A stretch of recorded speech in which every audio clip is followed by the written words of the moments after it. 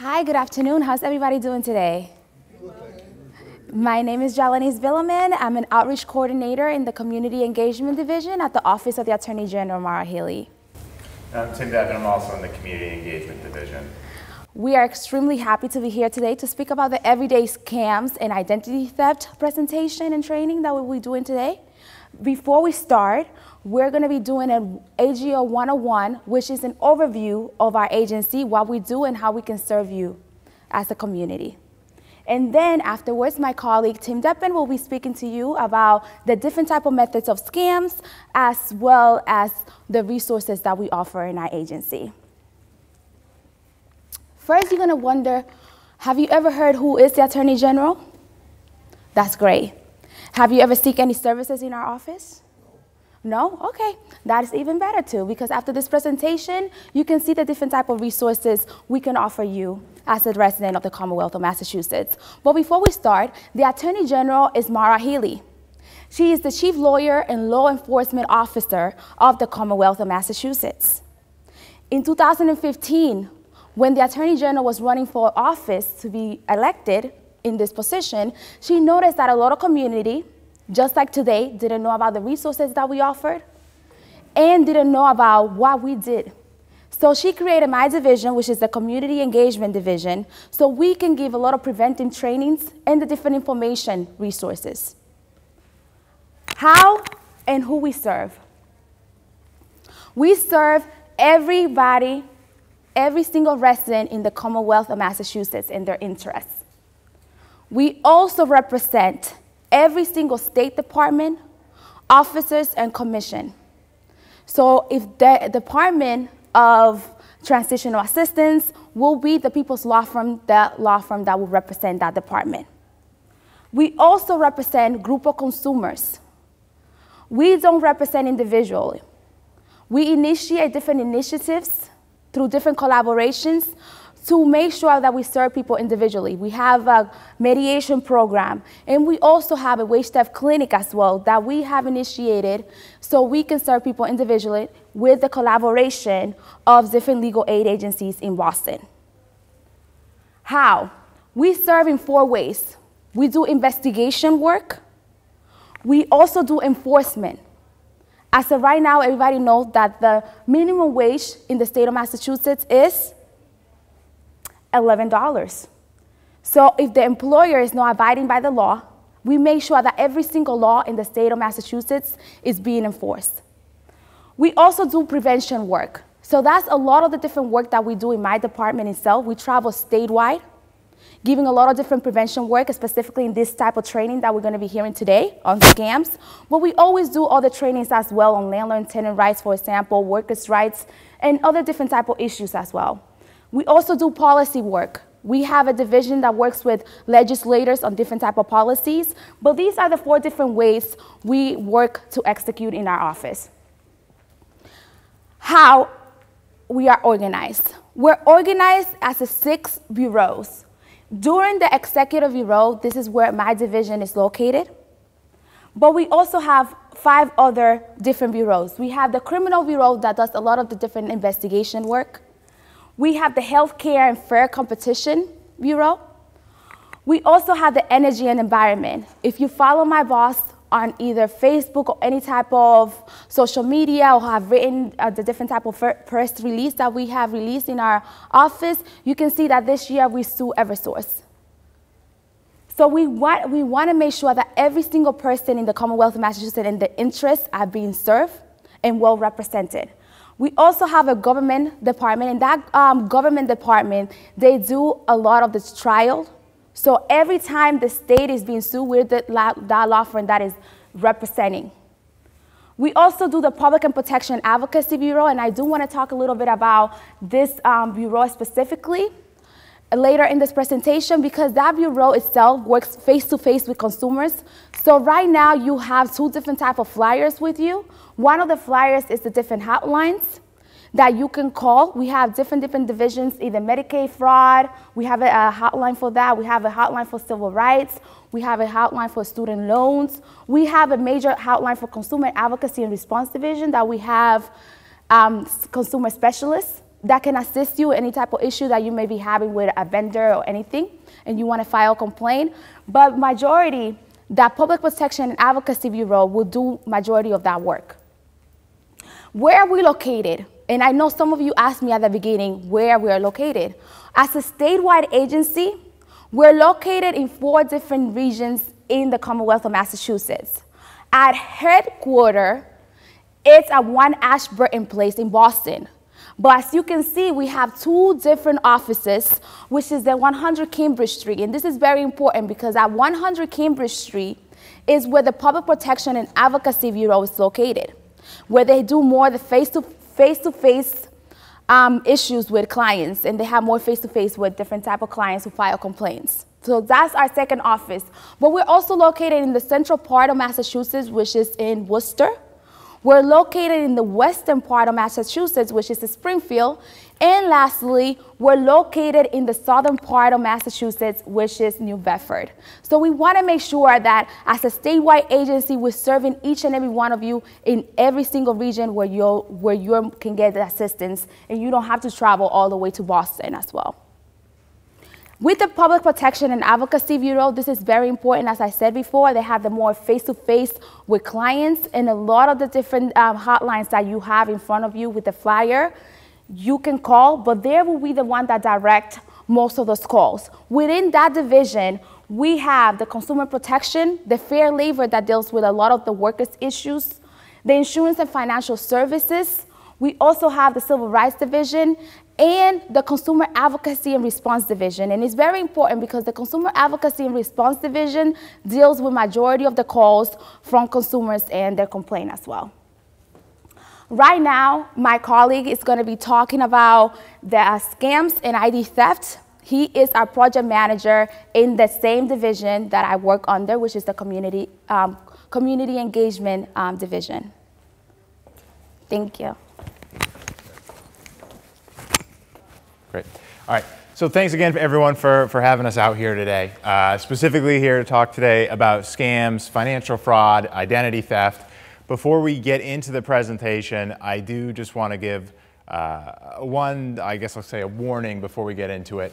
There was a time at our office when our PowerPoint presentations were written by lawyers, and they looked like they were written by lawyers, right? It was a lot of text on every slide, and so we very consciously tried to get away from that. We wanted more pictures. We wanted, some more colors on the slides, things like this. I think this is an example of a slide where perhaps we got the balance correct. There are slides coming up where we went too far in the other direction, and I think you'll recognize those when we get to them. But I will do my best to explain everything that's on the slides, and if at any point you have a question or something needs clarification, please feel free to let me know, and I'll do my best to stop right there and explain it to the best of my ability. So scams, identity theft, how are they related at sort of the most base level? A scam is trying to do one of 2 things, right? It's either trying to get your money right away. That's sort of the short con example here. They get your money. They scam you, you send them your money, and then they're kind of done with you, right? I mean, they may try to scam you again because they got you to send them money the first time, but once they have your money, the sort of the worst is over. That's the worst thing that can happen, you losing your money. There are also the scams that are going after your personal information, right? An example is some of the information here on your driver's license, or things like your social security number, bank account information, things like that. That in and of itself doesn't get the scammer anything. They don't get money. That's not what they're looking for. What they want to do is use that information to steal your identity, and then once they've done that, to profit from having stolen your identity. So that's sort of the long con here. And when you're a victim of a scam, or you're the victim of a data breach, right, that gets your personal information into a hacker, into a scammer's hands, it's not over once you recognize it, right? You have to take steps to protect yourself, and we'll go over some of those as the presentation continues. So some general rules to be aware of. I mean, a golden rule, it's pretty simple, but if something sounds too good to be true, it probably is, right? Unfortunately, we don't all just wake up and win the lottery every morning, right? Lotteries we haven't even entered. I like to add one little corollary to that, which is sometimes if something sounds too bad to be true, we also want to apply a certain level of skepticism to it. I don't want to apply my thought process onto everybody here, but if someone called me and said that I had won the lottery, there's no way that I would believe them. If somebody called me and said I owed $5,000 on a delinquent student loan, well, I would, I would think maybe something that bad could happen to me. But we still want to apply the same level of skepticism when someone calls us out of the blue, unsolicited, and says we've won something or we owe money. Some general tips we have here as well. These are, not just specifically for scams, but all sort of consumer interactions. To read the small print, guard your personal information carefully and research well before you agree to do anything, again, to any business relationship with an organization. So this is one of the examples of the pages I mentioned earlier where we may have gone a little too far in the direction of pictures, but I do think that they're good to explain some of the points we're trying to get. Our friend here in the your left-hand corner, what he's there to represent are what are called phishing scams, right? He is a fish with an F, but we're talking about phishing with a PH. That is when a scammer impersonates someone you do business with or may do business with, right? And tries to get your personal information. They act like they already have it. A good example of this, you get an email from Bank of America. It says you need to update your account number and password. You need to log into your online banking, right? They're acting like it's on you to do it. You have to give them the information so they can make sure it's you. But in reality, they don't have that information already, right? If something is coming in unsolicited to you, you really want to be very careful about ever providing things like bank account numbers, social security numbers, anything like that, unless you know exactly who you're dealing with and you've initiated the conversation. As we go clockwise here, you'll see things like pyramid schemes are slightly different, right? They're not necessarily just an outright scam where someone's trying to steal your money, but how they work is you buy into this product, you get a ton of it, and you have to find 5 or 10 people to buy from you, right? Next thing you know, you'll be a millionaire when they find 5 or 10 people, right? What we see most often with those is we'll get calls of people who now have a garage full of whatever product they were supposed to sell, right? And they haven't found anybody to buy it, and now they're sort of going further and further into debt because they're obligated by what they agreed to continue buying this product. For something like that, that's something you can absolutely contact our consumer advocacy division that Jarlanis had mentioned earlier. We can try to work with the business to help you out there. As we continue to go clockwise, you'll see the lottery balls there. Lottery scams, one of the most common types of scam that we see out there, probably the most common of the scams that are trying to make you so excited that you've won something that you don't stop to think about it. The golden rule with those lottery scams is that you shouldn't have to pay money to win money, right? If you win the lottery, there are fees, taxes, whatever, right? Whatever they need to get from you, they can take out of your winnings before they give it to you, or it's something you declare at the end of the year. So you don't want to be having to pay money in order to get your prize. And that's true of things like you've won a free cruise, right? Well, if it's free, why do I have to pay you $5,000 before I get to go on the cruise? And you should never have to pay money ahead of time. Right down here is financial schemes, people who are looking for investors, things like that. Just want to be very careful whenever you're giving a large prepayment before you see any return, right? Always doing your research about who you're giving your hard-earned money to. And finally, our friend in the middle who seems very excited with whatever's going on in his computer. Hopefully he's not the victim of a scam here, but we're seeing more and more computer scams. We really are. It's a fast-growing area of complaints that are coming into our office. I think it's for a couple of reasons. One, I think every day more people are getting online, more people are getting computers. But I think the secondary thing to that is more people are starting to feel more comfortable on their computer. I know when my aunts and uncles, my grandmother first got a computer, my dad was known as the tech-savvy one of the family, so every time something popped up on the screen, they'd call my dad to figure out what it was about, right? And they wouldn't do anything, they were so cautious. But as people spend longer on the computer, they get a little bit more comfortable with it. And then when something sort of out of the ordinary happens, they may not talk to somebody about it, right? And that leaves them sort of in a vulnerable position to potentially be scammed. So that leads us into the methods used to scam, and really they're any way, right? Any way someone can get into contact you, unfortunately scammers are going to try to use that to take your money. Door-to-door scams we'll talk about towards the end of the presentation. I put them in a slightly separate category because when you're facing someone door to door, it's a little bit different than these scammers who are halfway across the globe who are trying to steal your money. What we see with door-to-door scams are most often people are over-promising something, under-delivering, things like that. Internet, I just mentioned, is really a quickly growing one. Still, the number one area of complaints we get in regards to scams, though, are these phone scams. I think, again, that's for two reasons. One, I do think phone scams are more common than any other type of scam. It's so easy for these scammers, using these automatic dialers to make tens of thousands of calls an hour all across the country. But I do also think that the phone scams are more annoying than any other type of scam as well, and I think that's part of the reason why we hear about them. When you'll see mail down there, or you get an email that may be a scam, you can just put that aside, you can just delete that, you can shred that piece of mail and go on with your day. Your phone is ringing off the hook from when you wake up to when you go to bed, when you're trying to eat a meal, right? When you're trying to watch the Celtics game. I got like 2 scam phone calls the other night, which I did not pick up, but it's a very annoying, and I think that's part of the reason why we hear about it more than those other scams, and why people get sort of more worked up about solutions to phone scams, which we'll talk about. Those mail scams and then those credit card offers. Again, we just want to be very careful when anybody sends us something through the mail. We didn't ask for it, and they're asking us to put our personal information down there. You don't know, even if they say that they're MasterCard or Visa, Discover, or whatever it may be, Capital One, if they're a financial institution, you don't know when you mail that back if it's actually going to who they say they are. So you always want to independently verify when you get something unsolicited in the mail. And we'll talk about that when we talk about the fake check scam coming up. So mail, phone scams, email scams also work in many of these same ways too. They'll do things like they'll pose as a government or a bank, right? What's the reason why they do this? They do this because everyone interacts with the government, or most everyone interacts with the government at some level.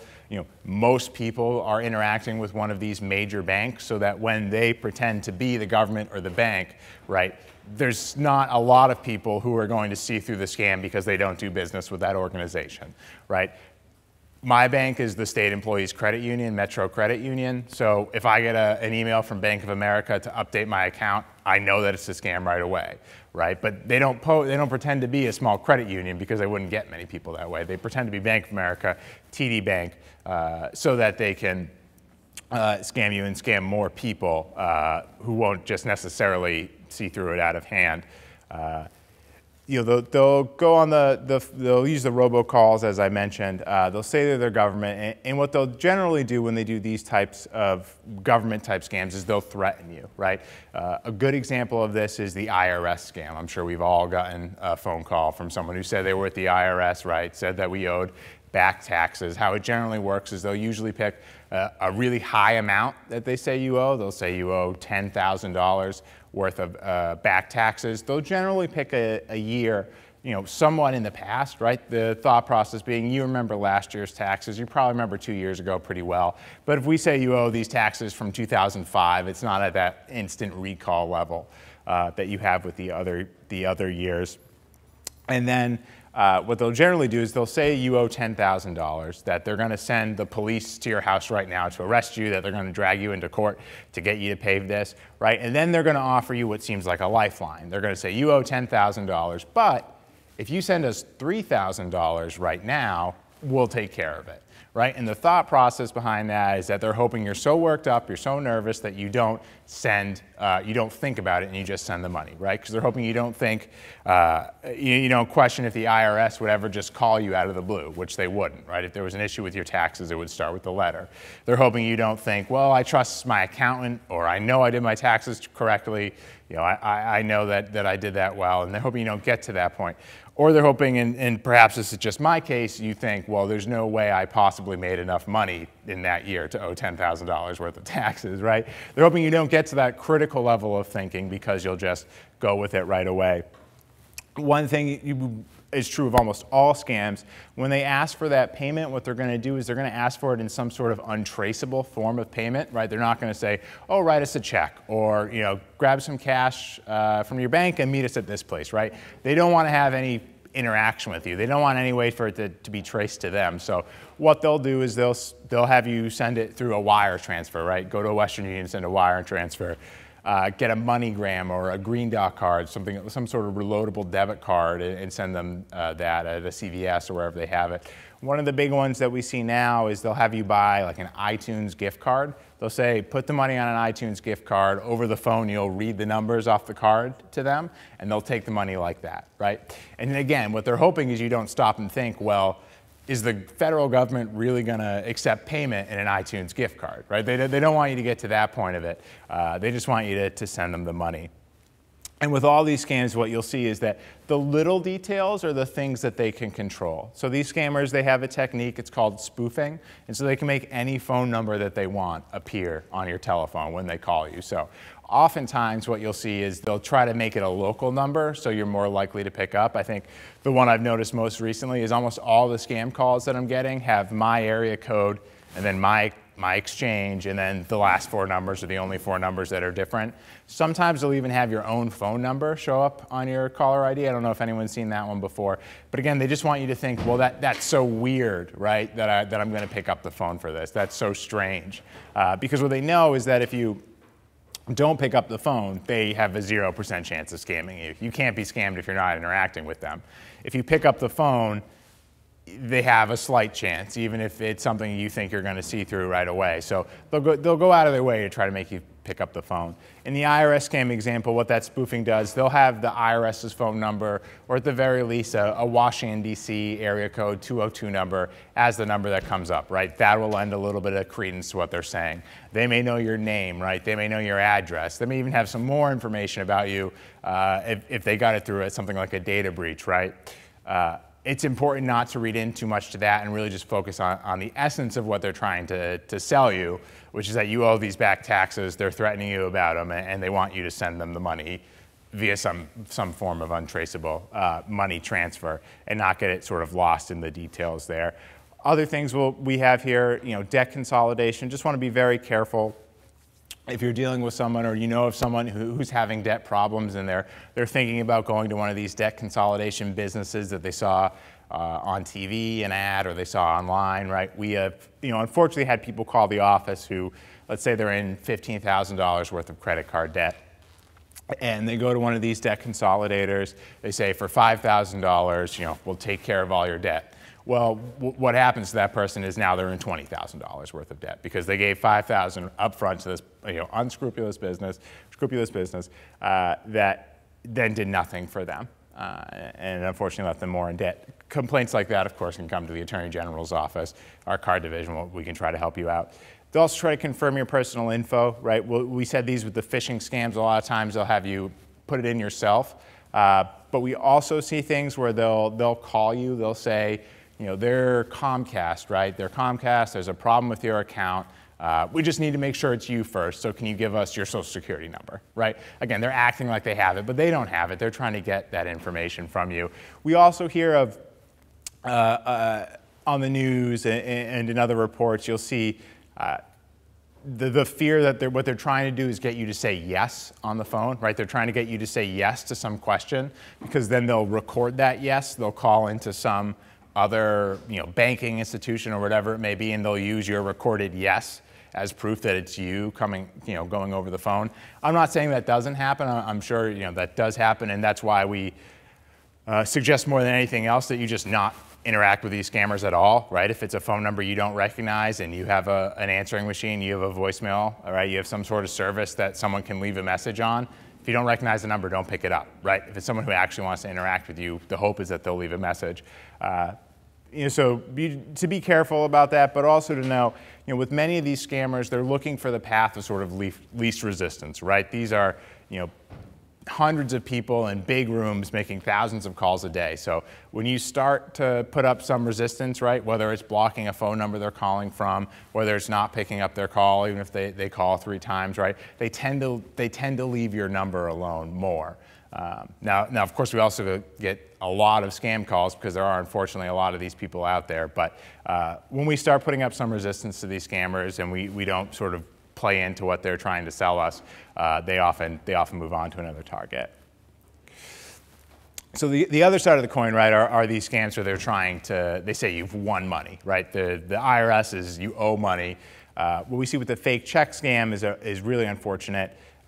It often starts as a mail scam. So you get something in the mail. It could be from the lottery. It could be from a law firm.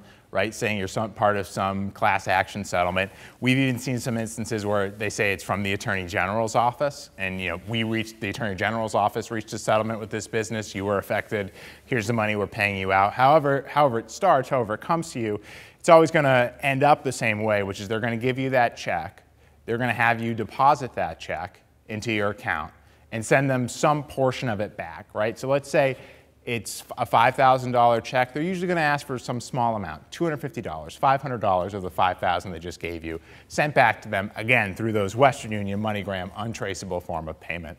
So when you bring that check in, within a couple days, the bank is going to make the funds available to you. It's going to look like the check is cleared, so you'll be able to take out the money and send it to the person who sent you the check. However, within about a week or so, when the bank actually gets to the end of the check, what they're going to find is that there was a bad check. There was no funds behind it. The check is going to bounce. So where does that leave you? Well, you didn't win the money that you thought you had won. You're out the money that you sent them because it didn't actually come from this check that you put in. It came from your actual account. We see instances where, unfortunately, this puts people below a zero balance in their account. It's an account they don't use that often. It was a pretty high amount of money, right? So now when they need to pay bills, they need to go to the grocery store, whatever they need to do, they don't have any money in their account. And unfortunately, sometimes there are fees and other charges that the bank tacks on when your account goes below zero. And sometimes even if your account doesn't go below zero, what the bank will do is freeze your account temporarily, because from their perspective, what happened is you tried to pass a bad check. You put that check in there, then you immediately took out some form of money, and they don't know that you then sent it to a scammer, right? From their perspective, it could have been that you tried to get money from that bad check. Now, banks are aware that the fake check scam is a thing, and in the calls that have come to our office, they're almost always willing to work with someone to make sure that they can get their account unfrozen, and in many instances actually try to talk to somebody before they do something like take all the money out of their account to send on because of this fake check scam. But still, in the moment, if your account gets frozen and you need to make a purchase, obviously, that's not a good thing. The best way to protect yourself from these fake check scams, again, is the idea that you shouldn't have to pay money to win money. If it's the lottery and they need to take out fees, they can take it out before they give it to you, right? If we think of it as this class action settlement that you are a part of, well, I don't know any law firm that's going to win this big class action settlement, send out all the money that they won to consumers, and then hope that they send it back to the law firm so that the law firm actually gets some money in here, right? And if it comes from the Attorney General's office, what will often, that our office works so specifically to make sure that everybody's getting the exact amount that they're entitled to in this settlement that it would never be a situation where that money would have to be sent back to us. The other big thing is to independently verify a phone number, a place to reach this organization that has sent you this check. Oftentimes the check will come enclosed, a letter will be enclosed with the check. That'll have a phone number on it that you can call, if you want to check the veracity of the check or whatever it may be. That phone number is also part of the scam. So it's important not to just call that phone number that came with the check, but to actually look up a phone number for the organization that says it's sending you this check, if it's the lottery or a law firm, whatever it may be. Again, remembering that these scammers can make an envelope look real. They can get the actual address of who they say is sending this to you. They can make a check look real. That's not the hard part for them. What they have to overcome is the idea that you have to pay money to win this money, right? And that's never going to be the case. So keep that in mind. But even if they don't ask for money back right away, sometimes they'll ask for it at a later date and to make you more likely to deposit the check. Always independently verify when anybody's sending you something like a check through the mail, right? When we get a call into our office that says, oh, the Attorney General's office just sent me a check in regards to X settlement, right? Well, we can look it up right away to determine, make sure that it's actually correct. Hopefully we get to tell people that, yes, that is actually your money. We don't like it as much when we have to say, oh, no, I'm sorry, that's a scam. But either way, that person did the right thing and independently verified that information. The other thing we have up here, and we like to make mention to it, because what I've spoken about so far are mostly these wide net scams, right? When we're talking about why are they the government, why are they these big banks? Well, because it affects everybody. They don't want to put a lot of research into it. Sometimes scammers do, and one of the scams where we see that is what's called the grandparent scam. So these scammers can go on Facebook or whatever it may be, and they can find out that you or someone you know has a relative, a grandchild, a niece or nephew, and let's say that they go to college at Florida State, right? So how this scam works is you get a call from a police department that says, your grandchild, your niece, your nephew, your relative, whomever, has got into some trouble and they need you to pay money right now to bail them out of jail, right? Let's say they go to Florida State. When they call you, they'll say they're the Tallahassee Police Department, right? Let's say they go to UMass. When they call, they'll say they're the Amherst Police Department, right? So they can do that level of research, right? But what's really going to be a key for a scam like this is that they're then going to ask you to send them bail and iTunes gift cards, right? Something that's never actually going to be the case. So I really hate this scam because I can see, of course, it's so difficult to take a step back when someone is saying your relative needs your help right now, can you send us some money, right? But again, it is important when people are having you send that money and it's not actually your relative who's calling you, right? It's someone who says they're with the police or another organization there, that we do a little bit of research. We try to reach our relative, we try to reach their parents, right? Someone else who knows them. We think, are they actually in this location right now? Because sometimes they'll just pick some far-flung police department and you have no way of knowing whether or not your relative is there, but it might seem a little bit weird to you. And specifically to know, sending this through iTunes, Walmart gift cards, a wire transfer, right? Why do I have to use this untraceable form of payment, right? Why can't I use another one? And they'll push back on that because it is going to be a scam. And we talked a lot about the things that are free, right? We shouldn't have to pay money to win money. Specifically with the free trial, because it's a little bit different. Oftentimes when you sign up for a free trial of some sort of health or beauty product, whatever it may be, the first one will come to you, will actually be free, right? Let's say some sort of cream. And you'll use about 5% of it in the first month that you have it. And then the next month, another one comes. And with that one comes an $80 charge for this product, right? And you've somehow unknowingly signed up for this recurring charge. Something like that comes up, you can absolutely contact the Attorney General's office. We can contact that business on your behalf and try to get that issue resolved. But just be very careful when you're signing up for something free, right? You'll sign up for something free. Let's say you do it online, they'll have something pop up that's some terms of service agreement, right? It's 70 pages long, nobody reads the whole thing, but buried within there might be you agreeing to this recurring charge, but we can try to work on that with you. Some more example of internet scams that we're seeing. We see, unfortunately, a large number on social networks. On Facebook, someone will add you, someone you don't know, and be your friend. Sometimes these are romantic relationships that they're saying. Sometimes they're just friendships, but you'll talk to them for months and then they'll want to come visit you, right? They'll say, oh, I'd love to come to Boston, come to Stowe, wherever you may be. I'd love to come visit you, but I just don't have the money for a plane ticket. Can you send me $600? I'll get a plane ticket and we can spend some time in person. So you send them the money and then, wouldn't you know, something catastrophic happened. You sent them the money, they're supposed to get on the flight on Saturday and their sister was in a car accident. No way they could have made it to the airport, right? And so they'll say, I'm so sorry, but can you send me the money again? I'll definitely come this time. And then, this time they ended up in the emergency room when they're supposed to be taking this flight. And it keeps going on and on like that. One thing we really like to say with this one is, if you have sort of any inkling that this may be happening to somebody you know, a relative, a friend, to talk to them about it. I think there's really a deep shame that comes with being scammed. I think especially in these instances where they think that they know someone, they think they're friends with this person, and this person is actually just out to get them. So rather than using logical thinking, these people really cling on to the belief that this is a real person who actually does want to come visit. And many times someone else speaking to them about it can kind of get them out of this cycle and get them to stop sending money to that person. Because oftentimes they won't reach out to an organization like ours or anybody else. They just won't want to talk about it. Classifieds, I mean, of course, if you're buying something online from a Craigslist, you want to be careful about sending the whole payment ahead of time, making sure that you're actually going to get what you think you're getting. But we also like to, to be wary when you're selling something or renting. Let's say you're subletting a room in your house. You want first and last month's rent from the person who's going to sublet. Let's say it's $600 a month, so you're expecting $1,200 to come from this person. They send you a check for $2,400. They'll say, oh, I'm sorry, I read it wrong. I thought you wanted the first 4 months' rent. Can you just cash this check and then give me $1,200 back rather than me writing a new one?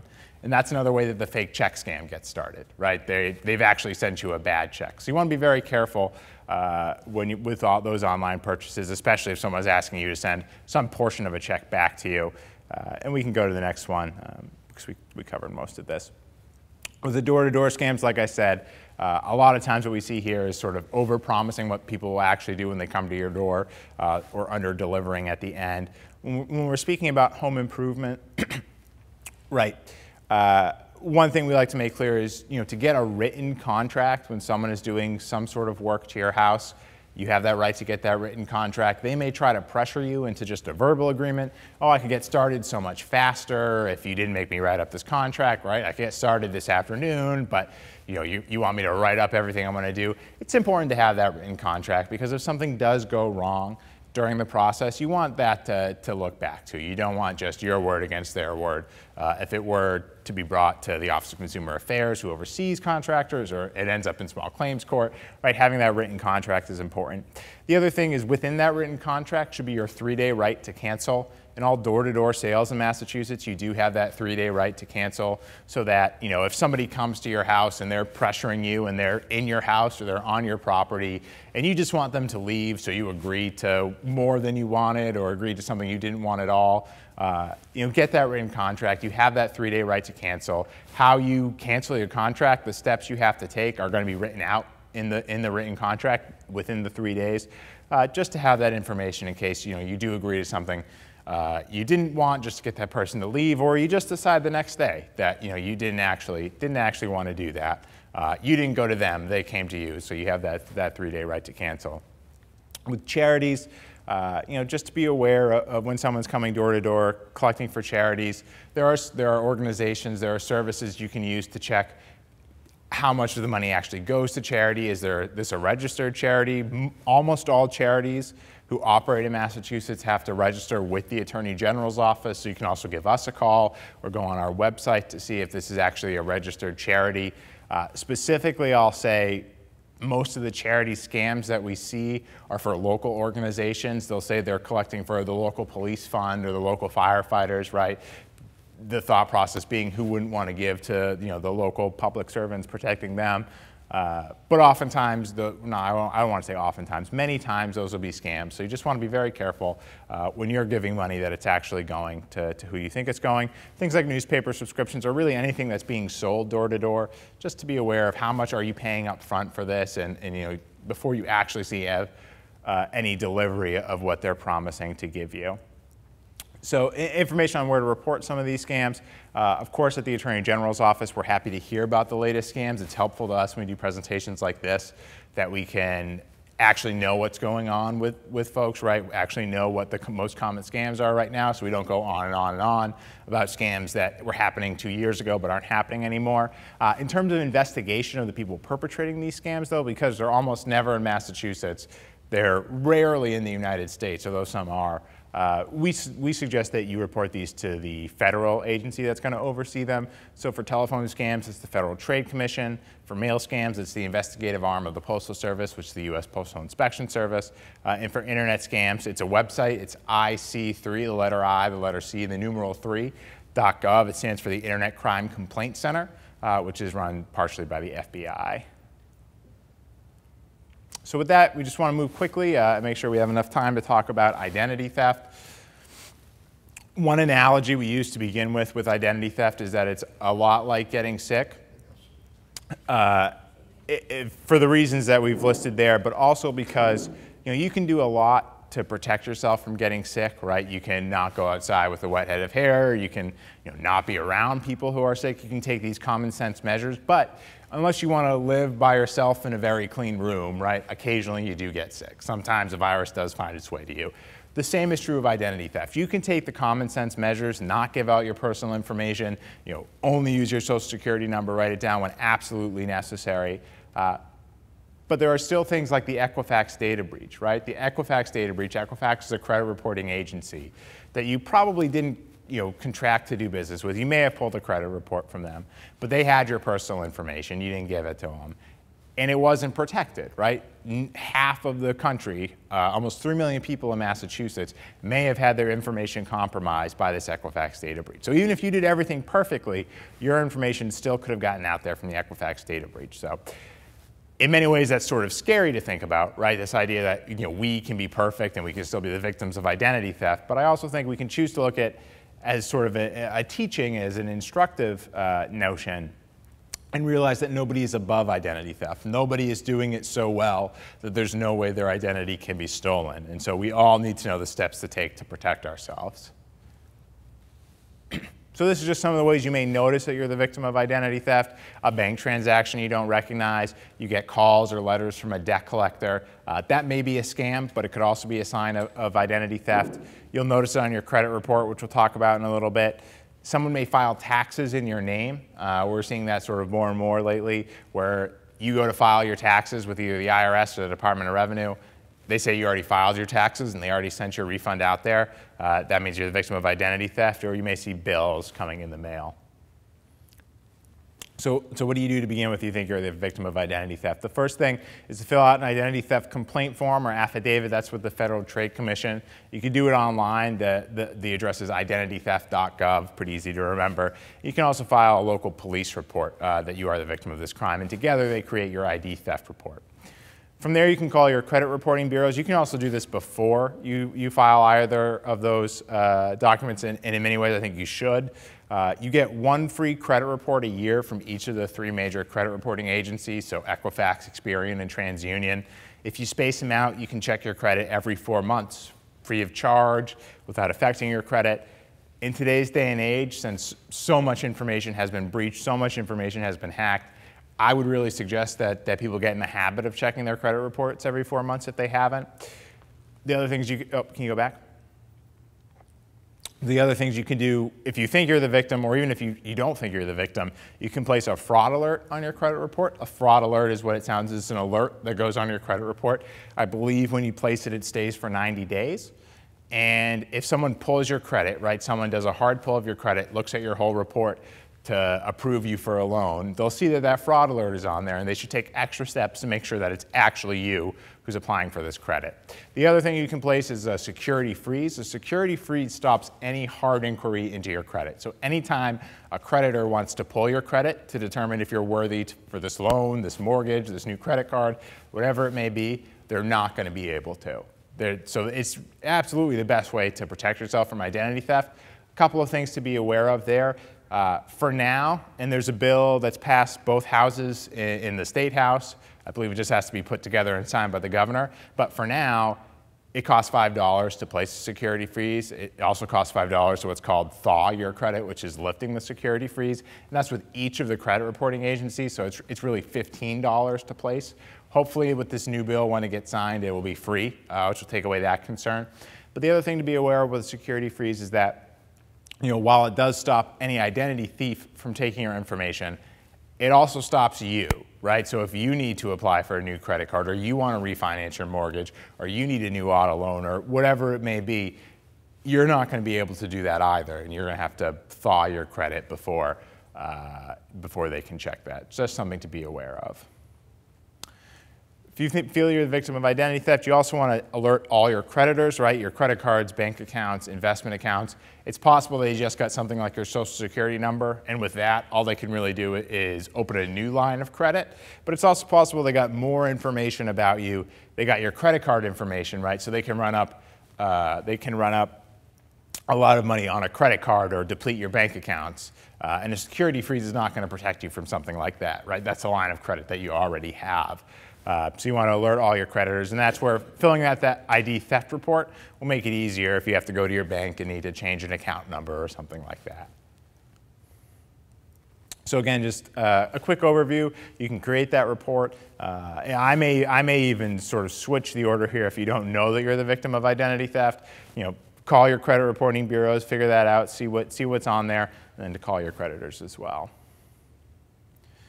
If your Social Security number is compromised, I haven't heard of the Social Security Administration really doing anything for anyone. I don't know if there are stories where they have helped people out, but you can certainly let them know that you believe your number has been compromised. For the tax fraud, again, state taxes, that's the Department of Revenue. If there's an issue with your state taxes, federal taxes, that's the Internal Revenue Service, the IRS, and you're going to want to get that cleared up if you didn't actually file your taxes. You can go to the next one. And this is just some general online tips that we have as well to protect yourself, right? Have an antivirus on there. when you know who you're dealing with, right? Independently verify if anyone's asking for your personal information, especially if you didn't begin the conversation. Be careful about how much information you're releasing, and you know, create strong passwords. Something to be aware of with that. We're seeing things on Facebook. There are like these quizzes on Facebook and other social networking sites where they're asking you questions like, what was the first car you had? You know, what was the name of your first pet? And it's like, compared to how everybody else's first car or name, right? Sometimes those are used by scammers then because they're the most common security questions when you've forgotten something like your password. So to be very careful about even something that seems innocuous, right? Like, who was my first grade teacher, right? Scammers may try to take that information and to steal your identity, steal your money later on. So we have this number up here. If you're having an issue with identity theft, if you're having an issue with scams, that's the number for our Consumer Advocacy and Response Division. There are experts there. They can help you out. They can talk through, you know, all the steps we talked through today in a little bit more detail, give you exact numbers, exact internet URL addresses. The other thing I want to mention that we also is on your paper there, we do have an elder hotline as well. If you have a relative or someone else who's going to need a little bit more time to talk these things through, maybe the victim of a scam, and really needs some time to speak with somebody about it, I'd suggest calling our elder hotline.